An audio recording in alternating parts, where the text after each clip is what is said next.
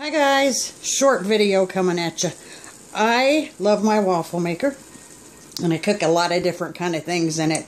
I've made a couple videos I think that show that.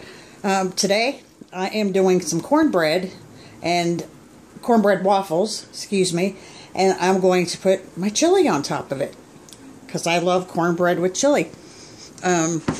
Make it up like you would whatever cornbread mix you want. I use a couple different ones. Sorry, I have a cold. This weather keeps changing.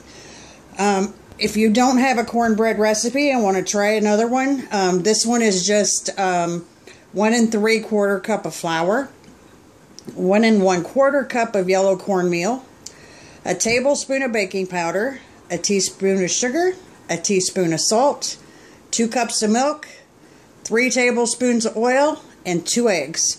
Just mix it up and then get it in your waffle maker. And I'm waiting on it to be done. The lights on your waffle maker, you kind of have to judge by look. See how pretty that's coming up?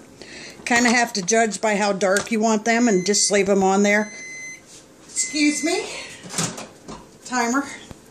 You just have to leave them on there a little bit longer if you want them a little darker. That's basically it. I've used this to make biscuits. I think I made a video on that. I've used it to make, I take shredded potatoes and put on there and crunch them all up like waffle fries, I guess, kind of, sort of, but they're hash browns. I just do all kinds of things with this. Really quick, really easy, and always tastes good. So I will be back when these are done, and I will show you what my finished product looks like. See you in a few. Okay, and I'm back. Loaded it up. Let's flip it over. Yeah, the camera's catching it. That's good. And so you see, hot, hot, hot. You have your cornbread, and I will show you a picture of what that looks like when I get done doing some of these. So, like I said, this is going to be a really short video. So I will be back when I get them all done. Okay, I am back. I have got them all cooked. I got 5 pieces. This is 4, but I went ahead and made my plate.